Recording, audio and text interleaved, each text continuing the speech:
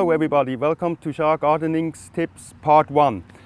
We're talking about soil here for planting vegetables, and before we plant vegetables we should know what's in the soil. And soil has basically three properties. It has a physical property, what we can see: sand, silt, clay, organic matter, some rocks in it and some weeds. And it has a chemical property, which are the minerals, the nutrients, the soil pH, the cation exchange. And then it has biological properties, and those are the microorganisms.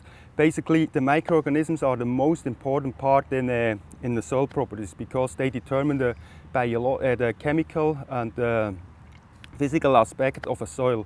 And I just want to show you quick how you can determine the soil textures. That means the amount of sand, silt and clay that we have in the soil. And then by just looking at it and digging in it, it's easy to say if it has a good structure, if it is well aggregated so that water can stay in the soil and holds it, and the same with the nutrients. And to show you how it's done, to do it for the homeowner to see the amount of sand, silt and clay that's in the soil, it's very simple. All we need is a mason jar. Doesn't matter about the size. We need a lid, we need biodegradable dishwater powder and a shovel, and we need some water as well. So what we do, we get rid of the organic matter and then fill the mason jar roughly with about a third of soil, trying to take out the rocks and all that stuff, because we have to shake it for 10 to 15 minutes. And if we have big rocks in there, we may have the chance that we're gonna break the glass. So that's a good third of soil in here from the garden bed. And then put about between 3 and 5 tablespoons of dishwasher powder in it. We put the dishwasher powder in it because the microorganisms, they build glues and the fungal strands in there to break up the aggregates and the micro and macro aggregates, so that we can determine the amount that's in there.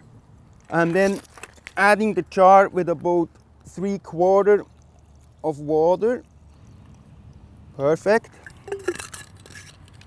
And then we'll shake that for about 10 to 15 minutes just to break everything apart, and that sand and silt and the clay can settle out. And usually it's the sand that settles out within the first 30 seconds. So, and then it takes up to 30 minutes for the silt to settle out, and clay can take up to 1 day. So we keep shaking it, and basically I've done it a day in advance, and we have a sample over here where everything settled out. And as we can see, that's where the sand, the coarse sand, the finer sand, the smaller sand, and then the silt settled out. And we have a very tiny hairline of clay. And the reason is why we have so little clay in here is because that's a soil that was brought in on site, and it's a compost, good compost with organic matter in it, and was mixed with sand and used as and sold as a gardening blend. So, and that's why we have very little clay in it.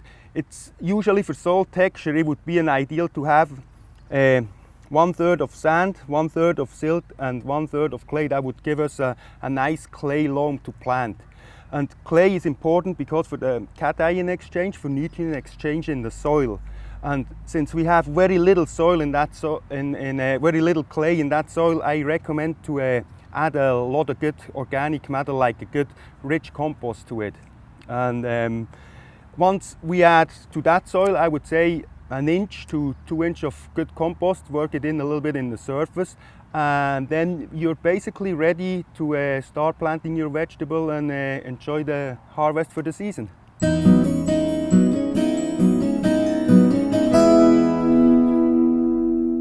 Welcome to Shaw Gardening Tips Part 2.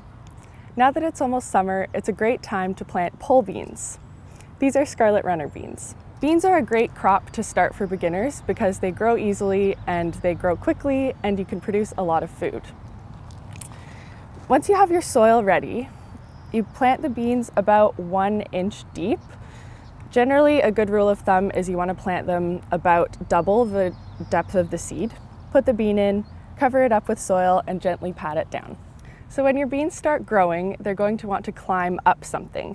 And pole beans can grow quite tall, often over 6 feet tall. So they're going to need something to climb up and to support them. I like to use bean teepees. This one is made out of bamboo, but you can also use any kind of wood you have lying around. You could also use a fence or a garden trellis. So now that we have our beans planted, let's go plant some kale. Kale is a great plant because it's really easy to grow, and you can either grow it in the garden or in pots if you don't have much space. Kale is also really easy to plant. Really all you do is just sprinkle some kale seeds onto the soil. Here we've already planted some kale seeds a few weeks ago that are coming up here, and kale is also great for succession planting, meaning that you can grow a few plants one day and then wait a few weeks and plant a few more in a few weeks, and that you'll have a continuous crop of kale going on. So once you've sprinkled your seeds, you want to cover them with a tiny bit of soil. And how I do this is just by gently scrunching up the dirt over the seeds. So you mix it up a bit and then gently pat it down again.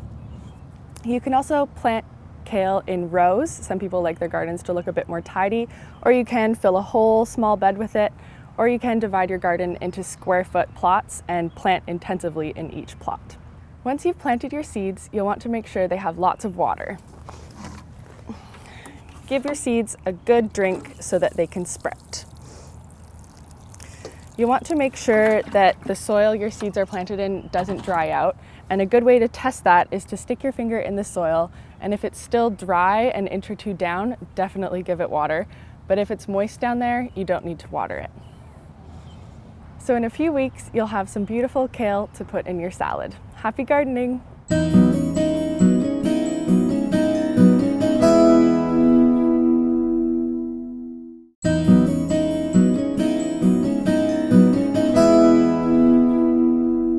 Welcome to Shaw TV's Gardening Tips Part 3. Today we're going to talk about bees. Encouraging bees into your garden is one of the best things you can do for your plants.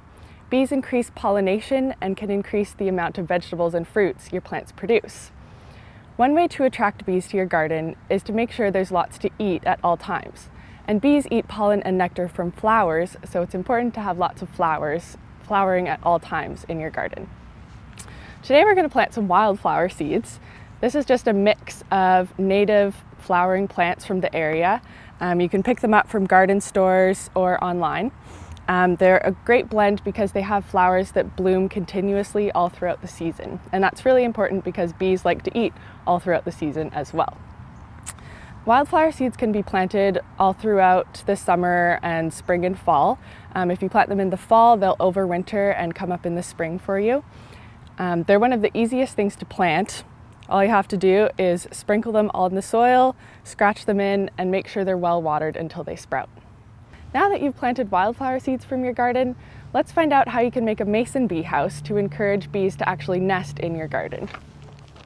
Mason bees are a great type of bee to attract to your garden because they're active in early spring when many fruit trees are flowering. They're also really easy to welcome into your garden by providing nest sites for them. For example, they love nesting in hollow bamboo tubes.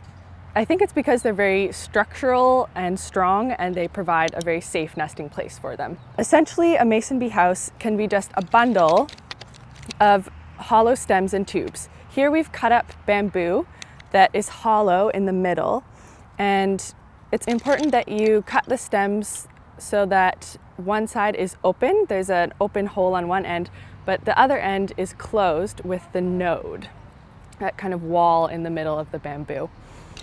So once you've cut up your bamboo stems, you want a nice variety of diameters of holes because bees come in different sizes, so they like different sized homes. You bundle them up and tie them with a piece of string.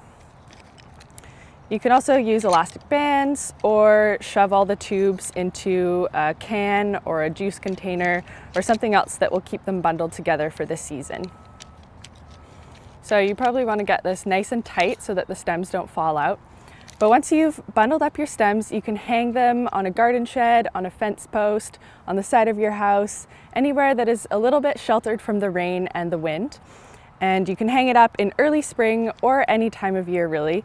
And any bees that are active during that time will find your stems, lay their eggs in there, and the babies will develop over the season and emerge the following spring and summer. So let's hang this one up and we'll see who finds it.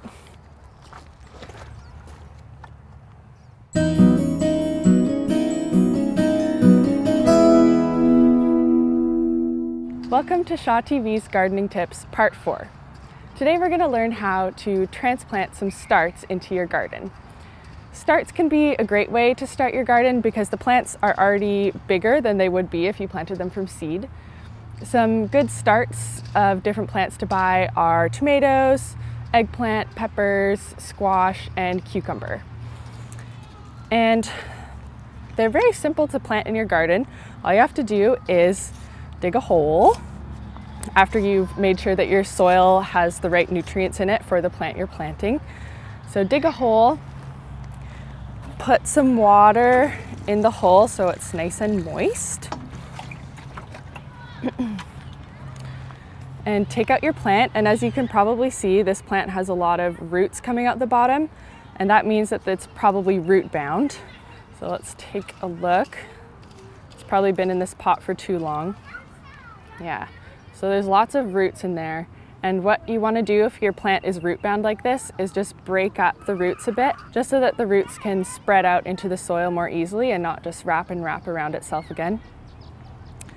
So once you've moved the roots like that, put it in the hole and move the soil back onto it. And you want the soil to be pretty much exactly the same level as it was in the pot. So right up to that pot soil level. Give it another water.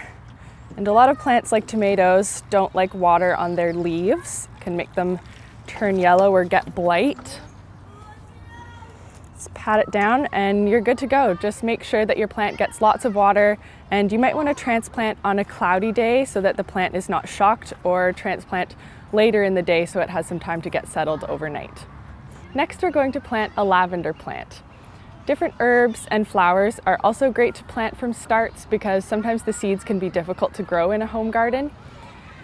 And you plant them much the same way that you would plant a tomato start. You dig a hole,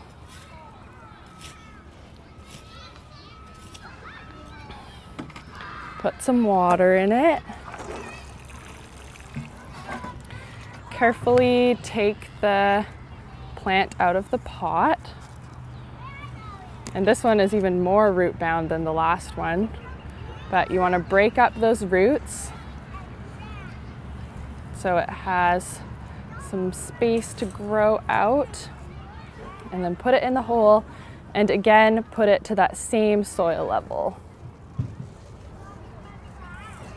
Pat it down and give it another water. It's good to plant your starts on a cloudy day, or alternately you can cover them with some reemay or some cloth so they don't get shocked. And that's how you plant a tomato and a lavender plant.